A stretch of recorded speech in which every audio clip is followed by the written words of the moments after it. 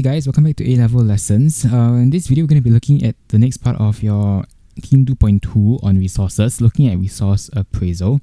So this is going to be a rather short video. It's not going to be very long. I'm just going to go through the several factors that affect resource appraisal, and then once we're done with those, it's basically all you need to really know for this entire chapter. So firstly, what's the definition of resource appraisal? So resource appraisal refers to the assessment of the availability of resources. So it is an assessment, right? So you're looking at the various kinds of resources, and you're looking at how do different people, for instance, can actually assess these different resources. So it can be affected by various factors such as cultural, socio-economic, technology, and political factors. So in this video, we're going to be covering each one of these various factors and how it leads to different resource appraisal. Okay, so how does it lead to different views on one same resource?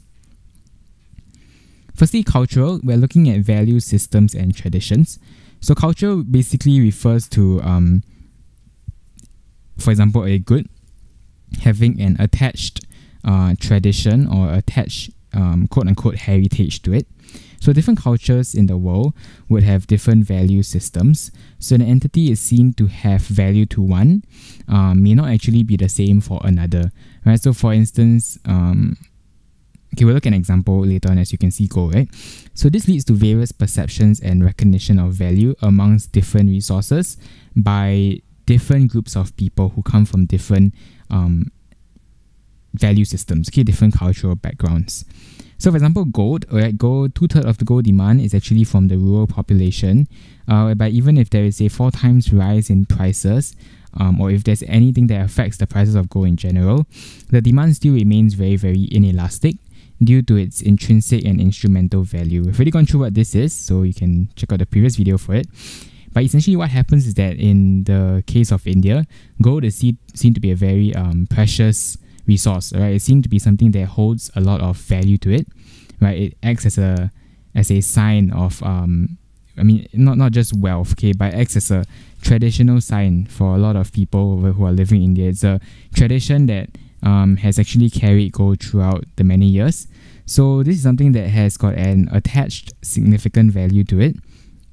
But for example, to anyone else who may be out there, you may think that, oh, diamond may be more precious than gold. So it really depends on where you are from. Okay, it depends on what cultural and belief system you are in, and that would definitely affect the kind of resources that you actually see value in. Next will be your socioeconomic factor. So this refers to anything regarding socioeconomic based factors, for example, income levels, education, and profitability. So social changes influence the value and the use of resources. It actually redefines the underlying value and the meaning of certain resources. Right? So when society changes, right, society progresses and evolves, definitely there will be new appreciation for different kinds of resources, right? So for example, increasingly nanotechnology is becoming a possible resource that has been highly sought after. And in fact, things like fossil fuels are declining in its favor because of the detrimental effects it does to the environment. So different resources will have different changes when it comes to society changing as well. So ethnicity, education, and income are actually factors that can influence how societies value these resources, and the composition is always frequently changing. So this results in fast changing appraisal of resources with every generation that comes. So with every new generation, there will be certain resources that go out of date. There will be certain resources that start to become high in demand. So depending on which generation, okay, as we progress as a society, resources will have different appraisals by the different types of people. An example would be in New England, okay, back in the day, when lobster actually was used to be fed to workers, okay, and servants as a very, very cheap food resource. Right, only in the 19th century, okay, when there was an influx of immigrants, did it actually change the value, right? They brought a new perspective to what lobsters was. It started to become something that was gourmet, something that is, of a higher value. So this is what actually changed the value of lobsters in this case. Next would be a technological factor. So this refers to knowledge and technical capability.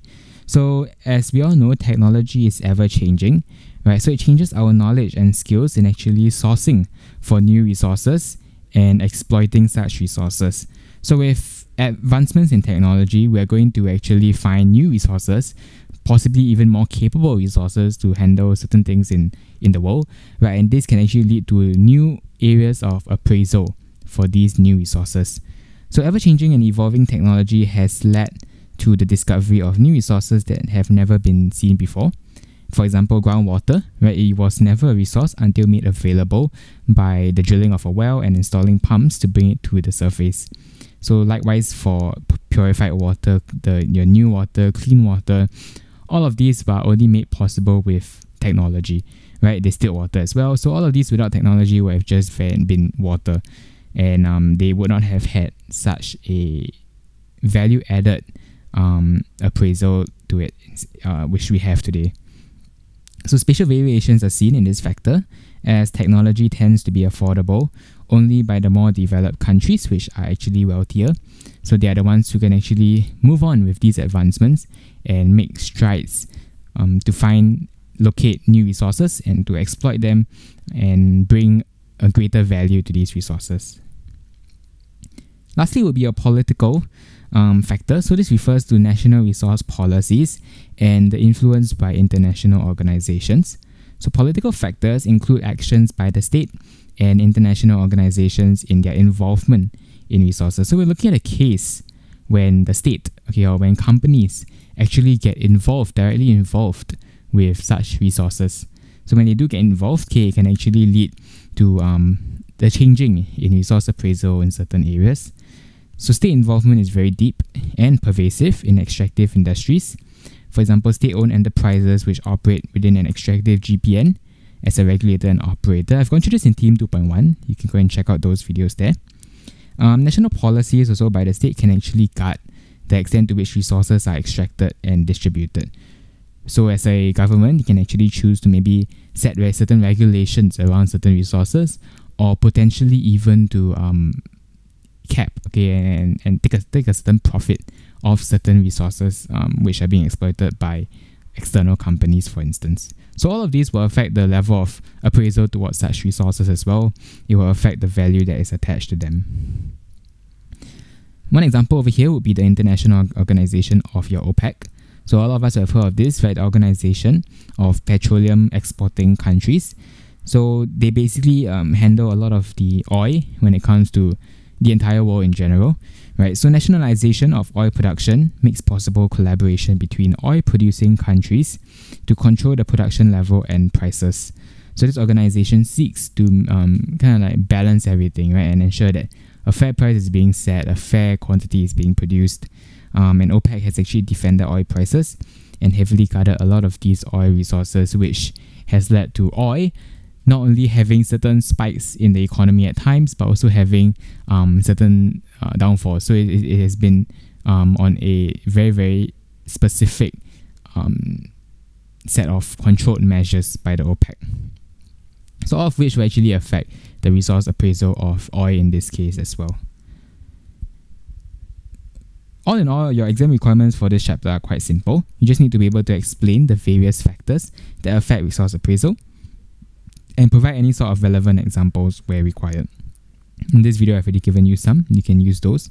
And if you are ever worried on when this may come out, it will tend to come out for your smaller mark essays. So you just need to very simply explain.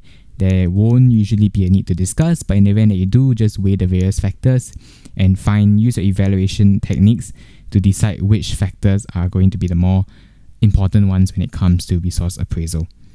So that is all I have for this video. If you did learn something and you did enjoy this video, be sure to give it a like, as well as to subscribe to the channel. It's free, it doesn't cost you anything, and you can always change your mind later. If not, if you have any questions, always leave it in the comment section below. I will answer them as well. And if not, I'll see you guys in the next one. Have a good one. Bye bye.